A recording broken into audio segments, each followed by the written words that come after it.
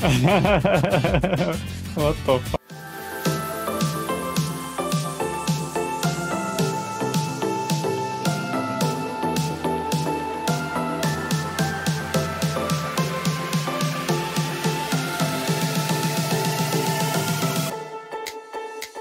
Alright guys, we are finally on the Season 2 finale of Daria. I'm super excited to see what they have in store for us for this final episode.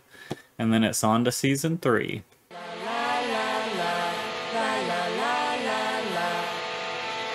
Right where it hurts.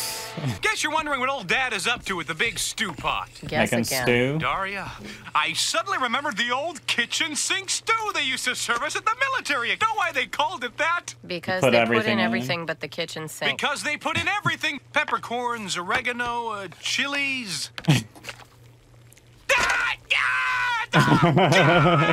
Reading something? Yes. May I ask Obviously. what it is?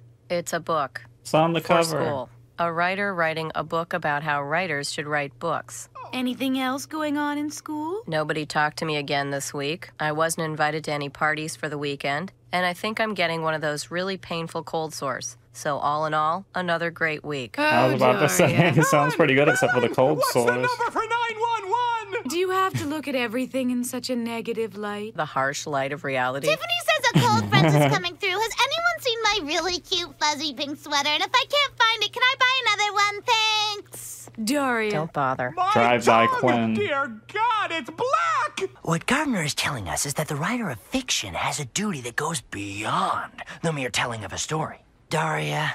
I believe Mr. Gardner feels it's the writer's duty to steer the reader toward more conscientious behavior, no matter how dull that makes the story. I want you each to select a book from the list in front of you for a report on its moral intention. Yes, Kevin? People who live in glass houses shouldn't throw stones. I got one, babe.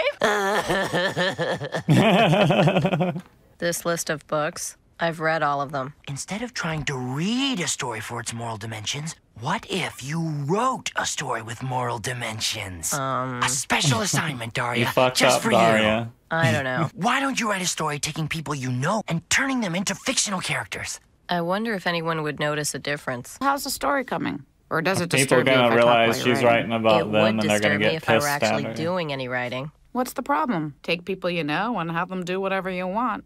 I'd make them crawl, I tell you. Easy, Tiger. Who are you going to write about? How about Kevin and Brittany? You need to start wearing a hat when you go out in the sun. Boy, would I like to be there when those two tie the noose.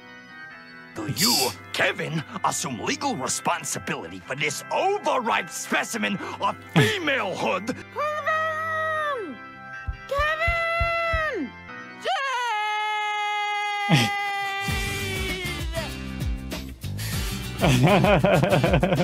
What the fuck?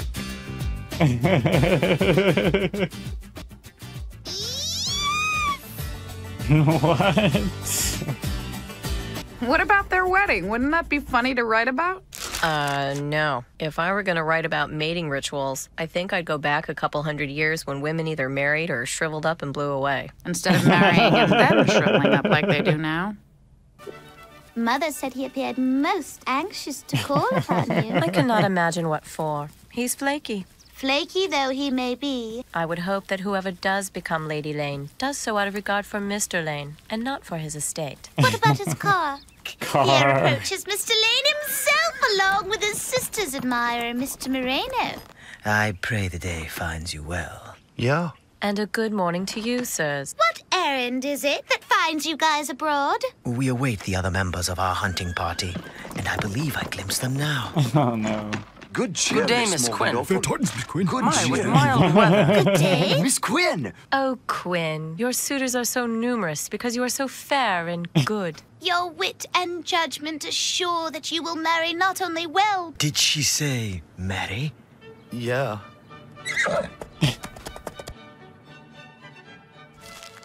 I really suck at this.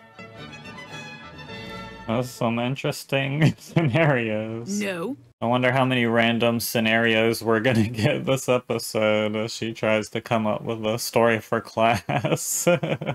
These are pretty interesting and kind of random.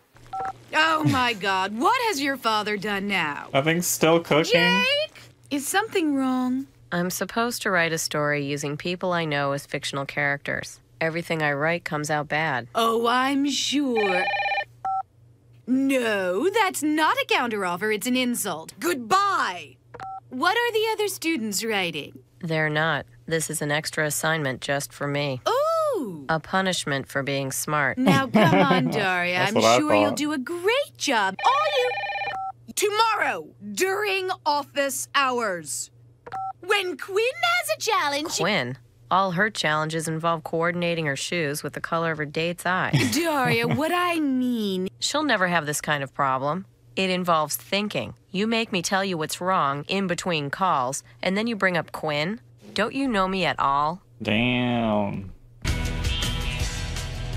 Man, what a good day to just kick back and chill. Quinn, don't you think you've taken this popularity thing too far? Don't you have any depth at all? Why can't you be more Damn. like Daria? Well, not everyone can have the same. Don't you think I want to be more like Daria? Don't you think I would if I could? God, Mom and Dad, I'll never be like Daria. That's my curse and my burden. But look what your Jake's look is perfection killing me has right done now. to me. So distracting. It's hilarious.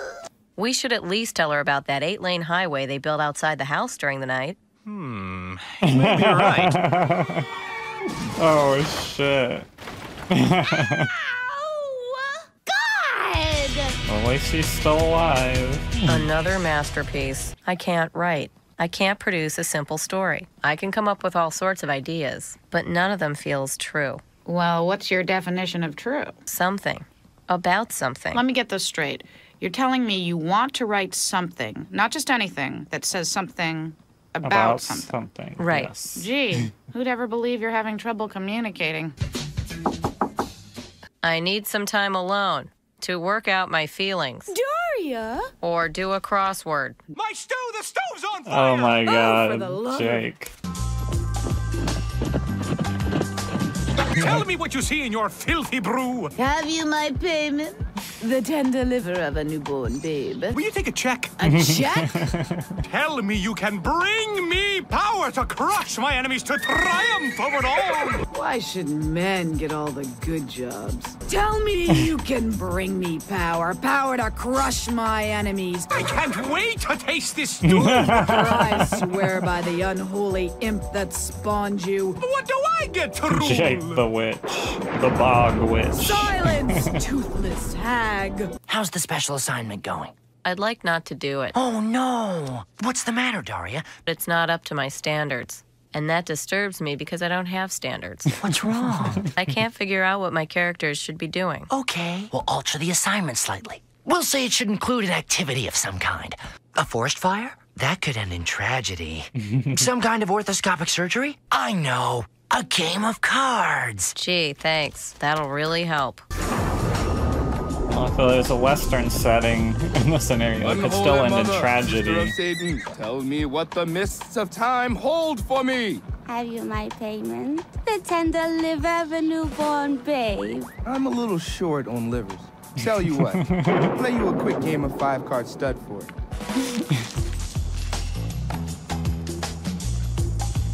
I'm just wondering how the kitchen sink stew scenario, the side plot's gonna play out. Plus Jake in those past two scenarios. One, I thought it was gonna be Helen and Jake as teenagers, but then Quinn came in as their, normal age, and I'm like, why is Jake dressed that way? And then when he became the bog witch, that was pretty damn funny. Daria, the TV's not on. Shh.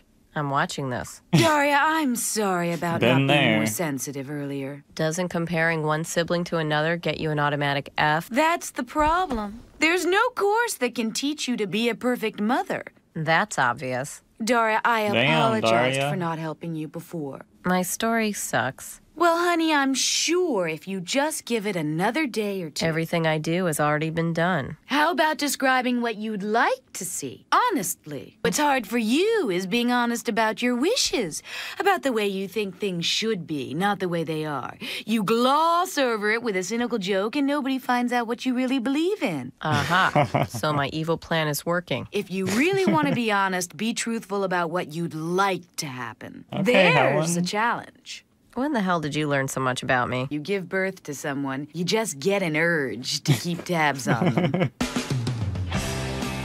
How are you, Mom? Pretty good. You know, every morning it's a little harder to get out of bed. Your father, on the other hand, seems to be getting younger every day. Well, triple bypass surgery will do that for a man. How's Marcello? Fighting the same old curriculum battles, and each fall there's a new batch of freshmen to potty train. I enjoyed your column this week. I get outraged, the readers get outraged, and nothing happens. Sometimes I think I should have gone into television. Has there been any further discussion about expanding your little family? Mom, the whole idea makes me uneasy, and I'm not sure why. Give me that! No, it's mine. Mommy! Oh, yeah. Boy, I'm exhausted. Breast implants for I'm having so much Not sex. that! How are you, Quinn? Another day, another baby. I swear one of these days I'm gonna slip something into Jamie's beer, and while he's unconscious, I'm gonna go out and get my tubes tied. Better yet, his tubes. You know, girls, I was going over my will. Not again. But I like going over my will. It's got all that money. And it occurred to me that you girls have turned out exactly the way I hoped. Come on. Every week you write that column of yours trying to wake people up to the truth. There is some pleasure in winning awards for saying the same things that made me an outcast in high school. And Quinn, you've taken all that energy and enthusiasm Daria you grows used to up to direct be toward hotter being than Quinn. a teensy bit self-absorbed. Oh, Daddy, I was a stuck-up little nightmare. And put it all into bringing up those kids. Well, I was having so much fun reminiscing, I thought, why don't we get together for a family card game just like we used to? I was wondering how Family this would card incorporate game. the cards. We never played a family card game in our lives. Do I hear that? I remember asking my father to play Go Fish! Triple Here we go. bypass, Dad. Okay, I'm all right. Bridge? Gin. Hearts. Done. Okay, I'm gonna play a game of hearts. How about it, Daria? Hearts? Deal me in. Oh, Daria. It wasn't that bad. Stop. So your story made your mother cry? Out of happiness. That's the sick part. And run the reason by me again? She took it as evidence that I'm secretly not as alienated as I seem or something. Now that you've got such a great attitude and everything, can I have your boots?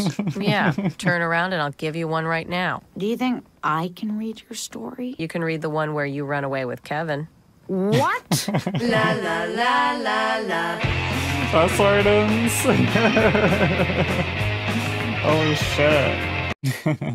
Damn, Daria was savage this episode. Trying to write that story was really fucking with her. But that was pretty fun seeing all those scenarios. But I wanted to see what the teacher was gonna say about it. I thought we were gonna see what Mr. O, what he was gonna say.